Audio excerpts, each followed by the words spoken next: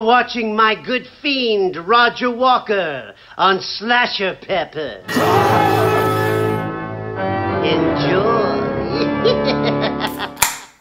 Hey guys, SlasherPepper here, and welcome to another movie review on the Dr. Pepper Diner. Today, we're looking at one of my favorite films of all time. It's Maniac Cop 2. So, I'm excited because this is one of my favorites of all time. Like I said, it's so good. And let's start the review by reading the synopsis from IMDb. A supernatural maniac killer cop teams up with a Times Square serial killer. And I just love that the Maniac Cop is teaming up in this film. It's so funny. It calls for some really funny moments. The opening scene, that's just one of the best scenes ever in slasher history. That's probably the best reintroduction of a serial killer in a slasher film ever. It's like up there with the Jason Lives opening sequence, where Jason Lives returns, you know. In this movie, it opens up with a robbery, and a robbery by itself is so funny because the dude is like, "Let's scratch some lotteries." Hey, let's open up some lotto tickets, huh? Sure, see. I feel lucky! I feel lucky! And it is so funny, man. The way he delivers it is so hilarious. It's hysterical. It's one of the best scenes in any movie ever. It's like one of my favorite scenes of all time. That always cracks me up. And then he's like, "Oh no, we lose again! Oh no, we lose again!" And then he's like, "I think you're lying!" Nada, mira, nothing. Well, keep going. Okay. Nothing again. We'll go through the whole bunch, eh? Okay. Nothing. Nada. Oh, I think you're lying. And he kind of reminds me of like Tuco's dumb brother, you know? Like Breaking Bad, and then if Tuco Salamanca had like a young brother that was really dumb, this would be the dude. And then the Maniac Cop returns in action.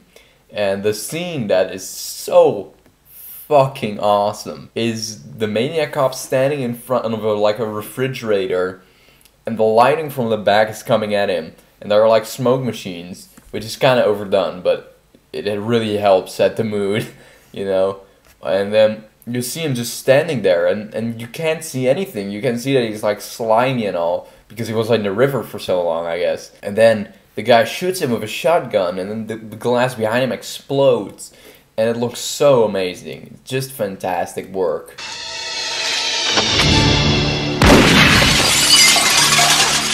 Thank God you got here.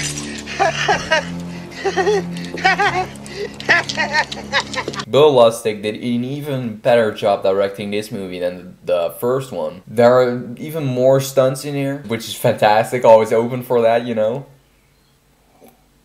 And in the end, for example, the Maniac Cop helps everyone out of prison. He's basically on fire and still fighting all these prisoners trying to stop, or all these cops trying to stop him. And then what happens? They fall from the second story onto a bus while they're on fire, which is just insane. It's an insanely dangerous stunt.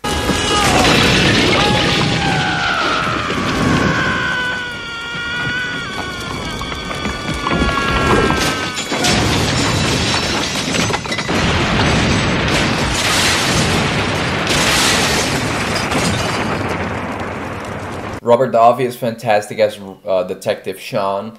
He does a great job. His opening sequence is also really cool and also sets up the character fantastically. The movie has some guts for killing off Bruce Campbell's and Lauren Landon's characters, like in the first act. Like near the end of the first act, I guess.